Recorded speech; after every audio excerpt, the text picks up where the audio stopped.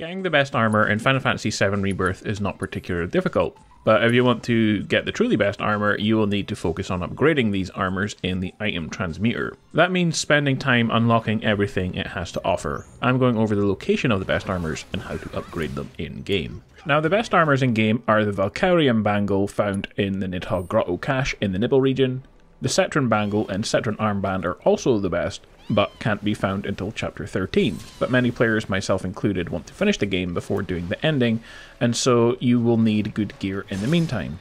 Besides, those armours will only cover 2 of your 7 team members, and so for the most part, you will be using the armours we're about to mention for the majority of the end game.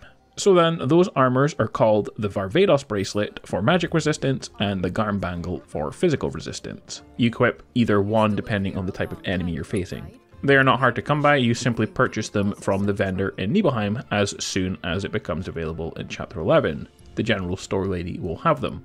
If you're looking for the one with the most materia slots, then the Yggdrasil armlet can be crafted in the item Transmuter once you're a certain level. So that is the best armours, and like I said, they're not too difficult to get, but they're not available until later in the game. So you will just have to equip what you come across until you get to Chapter 11. Now, to get the better versions of these, you need to upgrade them, and to do this, you need to unlock the blueprint, so to speak, in the item Transmuter, and there are 2 ways to unlock stuff. First is to craft 1 of every item, and this will give you XP and you level up. This requires a ton of materials, and so you will need to pick up every item you come across as you play the game in the open world.